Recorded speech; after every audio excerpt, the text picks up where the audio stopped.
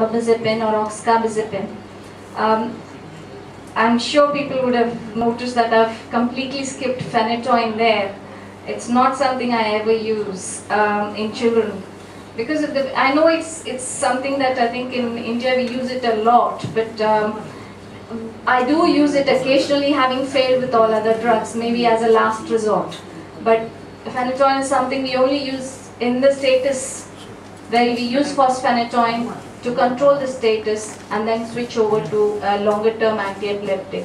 Because of the high side effect profile, I'm sure it's been around for several years, so it's probably known much more, and that's why we know more of the side effects. The newer ones probably don't know that much about the side effects. And valproate has been around for 40 years, and it's really one of the best drugs for generalized epilepsy.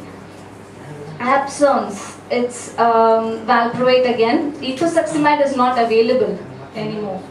Lamotrigine again is quite effective, and kindly avoid carbamazepine in absence because it's thought to lead to even absence status sometimes. It actually worsens absence. Next one, please.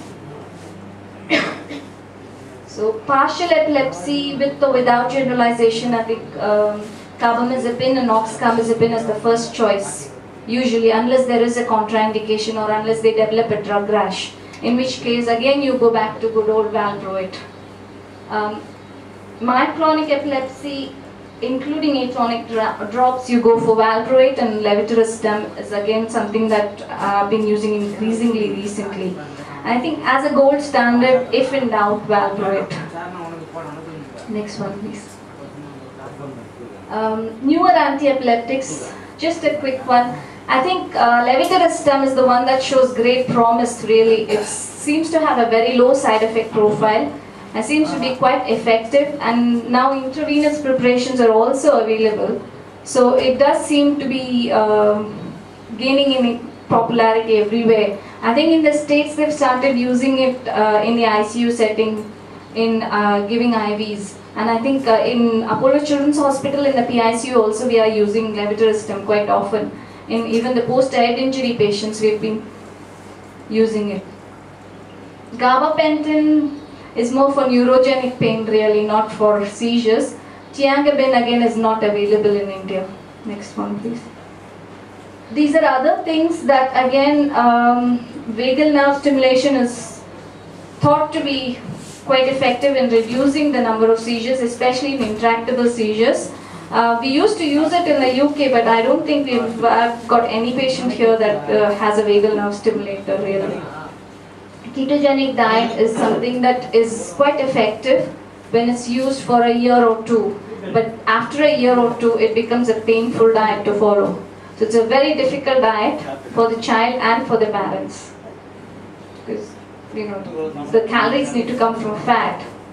It's very, very difficult for the child to be completely on a fatty diet, and God knows what it does to their cholesterol levels in the long term. Thank you. Next one. I think just go to the next. The next. There's a case. So we can just go through briefly a couple of cases, and then we can. The cases.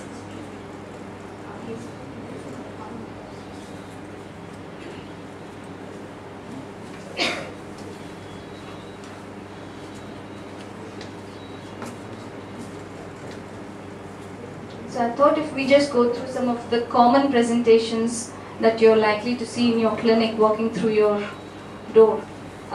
This is just the first one that I've got. It's a 7-year-old who came in with recurring episodes of loss of consciousness, stiffening and jerking, and urinary incontinence during these episodes. That's a classic history of a generalized tonic-clonic seizure with incontinence during the seizure. Has had about 7 episodes in the last 10 months.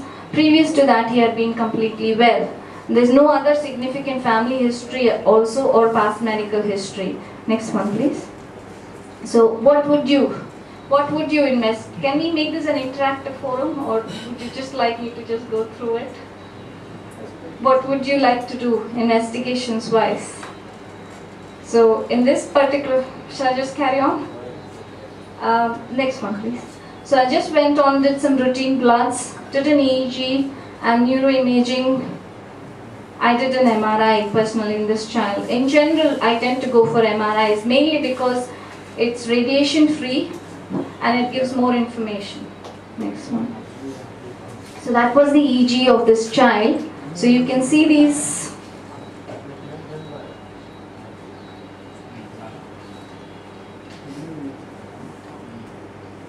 So these are the spike and wave discharges you got, and it's pretty much generalized. Next one.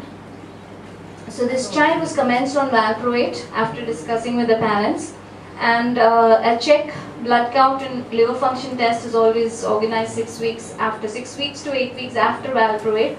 You would need to do a liver function test to make sure that there is no side effect from the valproate and the liver enzymes are not going up. So now the child is completely seizure free on valproate.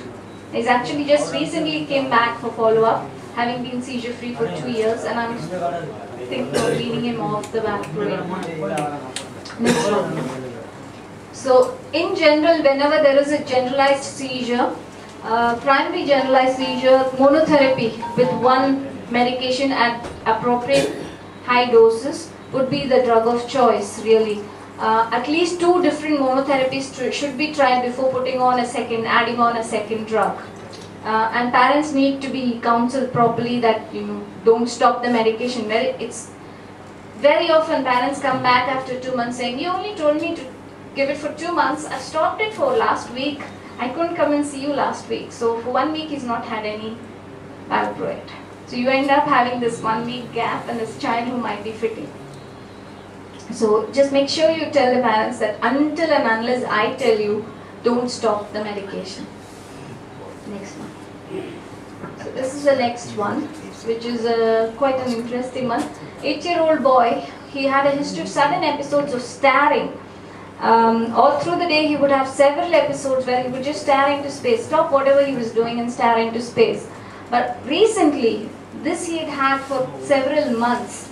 Recently, last 2 months, he had had episodes where he was having attacks where he was conscious throughout, but he was kind of falling down and doing that, doing this.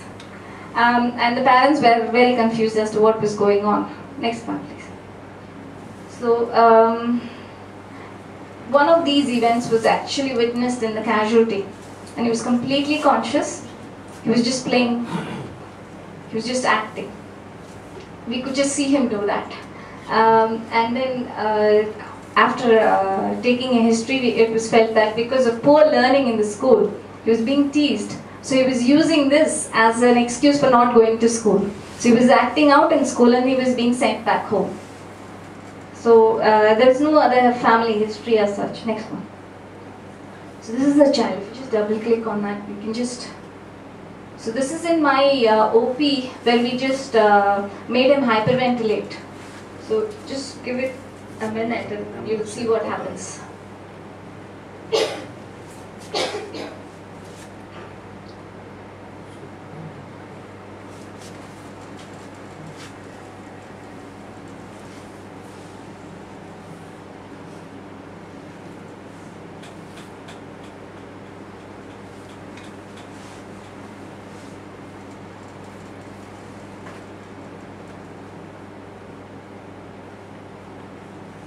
So he's having like dozens of episodes throughout the day of this, what he's going to just do just now.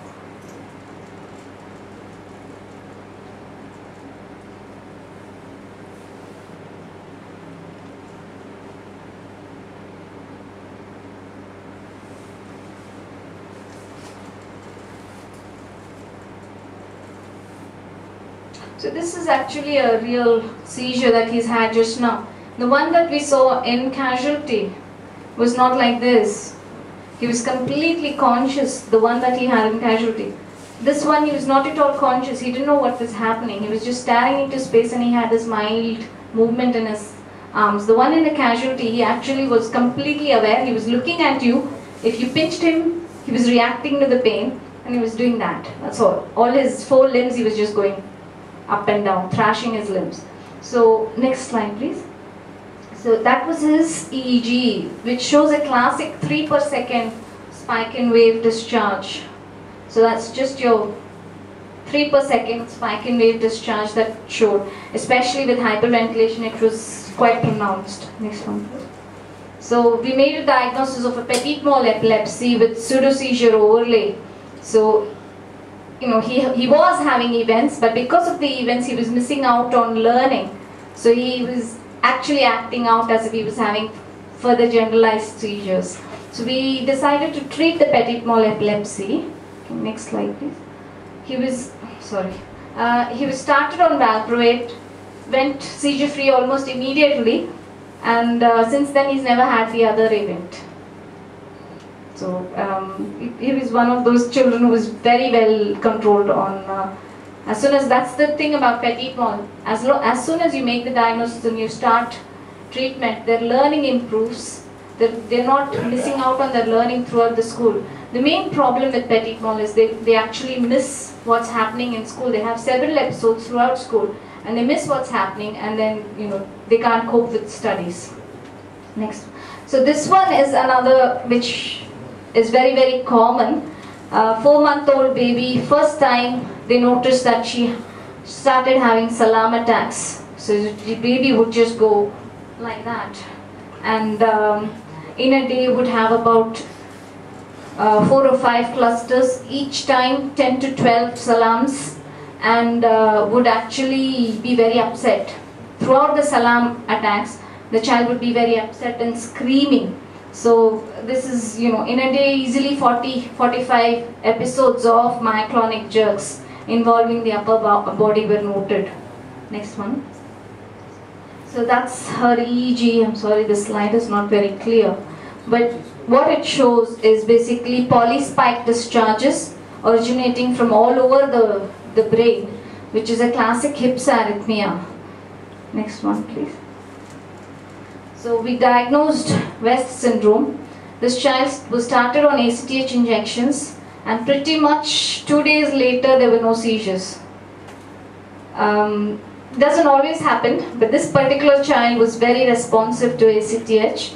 The MRI was fine, normal, so there was no pre-existent brain deformity, and this is what we call cryptogenic infantile spasms, and responded beautifully to treatment and then completely went back to normal, which is a very rare case in terms of infantile spasms. More often you would find that there is some kind of underlying problem, and they do have very long-term developmental problems and developmental delay, and the parents need to be counseled that this is a child who's going to need long-term follow-up, is not going to be normal, is probably not going to make it to a normal regular school, probably going to need a special school.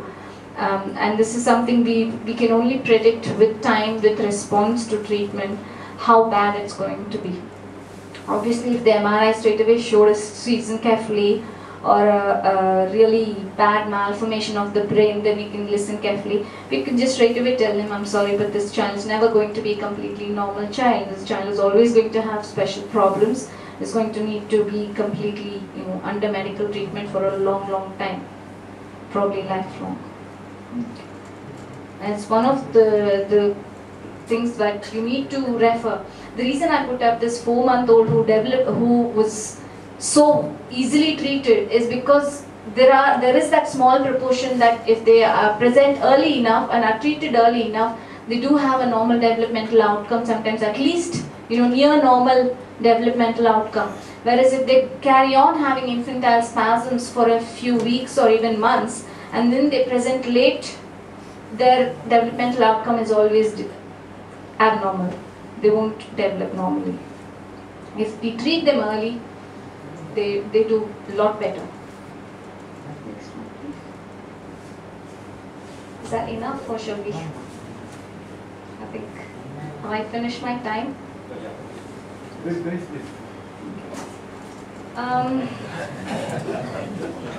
Okay. This is a very interesting one. I think probably a lot of people will find this interesting. This is an 8-year-old child who came with almost daily events. She would have these jerks in her upper limbs, sometimes on the left, sometimes on the right, and they would last for a few minutes and then she would go back to normal. She had been on valproate for several years. So she, with no effect, in spite of being on valproate, there was no effect. And